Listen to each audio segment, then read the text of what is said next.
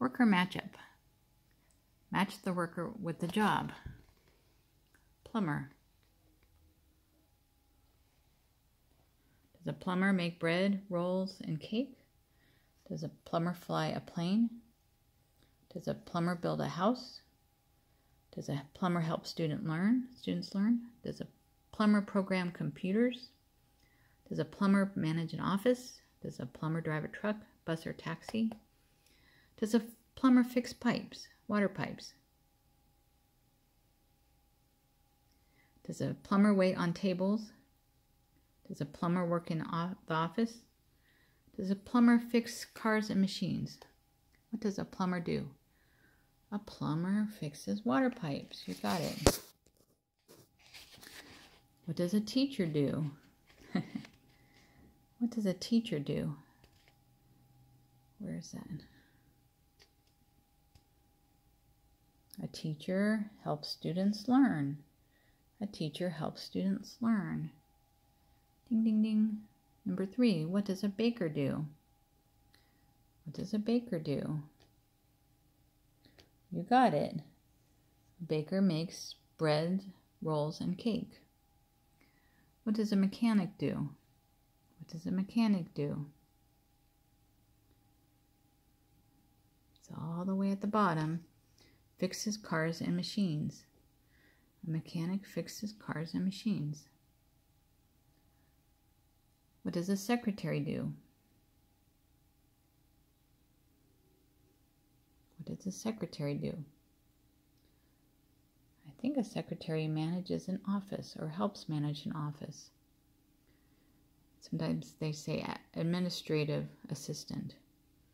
Works in an office, usually a woman, or an office worker. A secretary is like a help assistant. An executive, what does an executive do?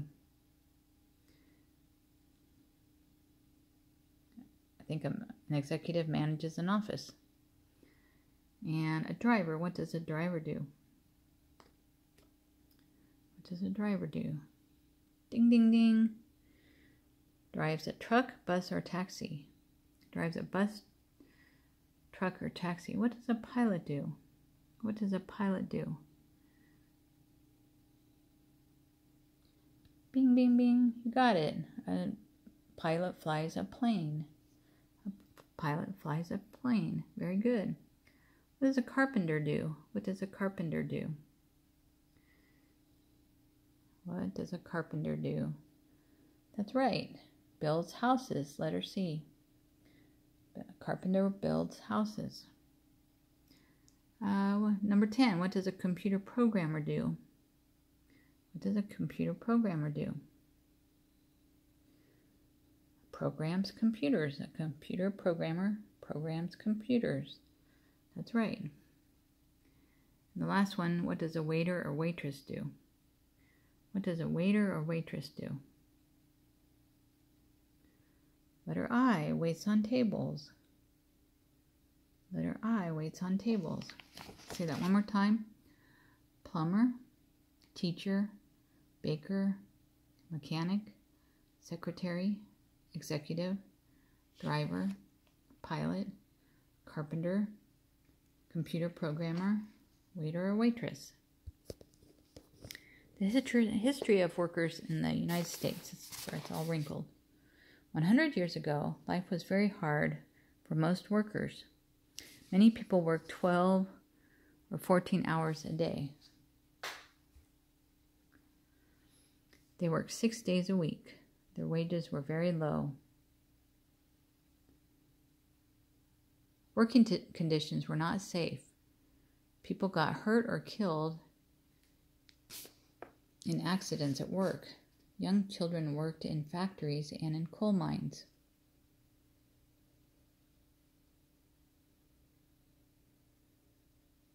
They're fired. Oh no. Number 3, workers lost their jobs if they complained. Then their families went hungry. Number 4, workers joined with other workers. They formed unions. The unions asked for safe working conditions.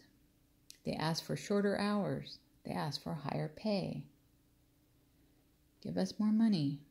Number 5, many owners of factories and mines were rich and powerful. They said unions were against the law.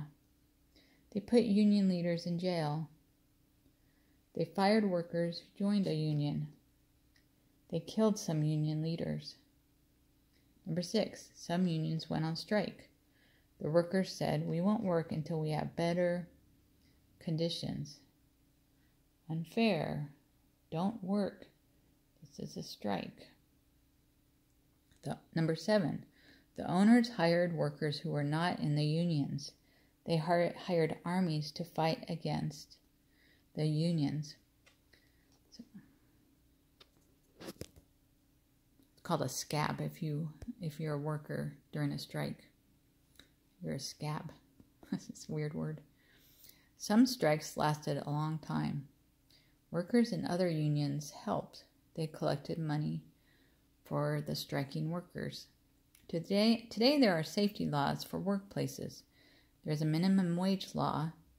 There are laws that children cannot work in mines or factories. Children must be in school. Number 10, there is unemployment insurance for workers who lose their jobs. There is Social Security for workers over age 65. There are pensions for workers who are disabled. Number 11, Labor Day celebrates all workers. It reminds us that workers are important. Happy Labor Day.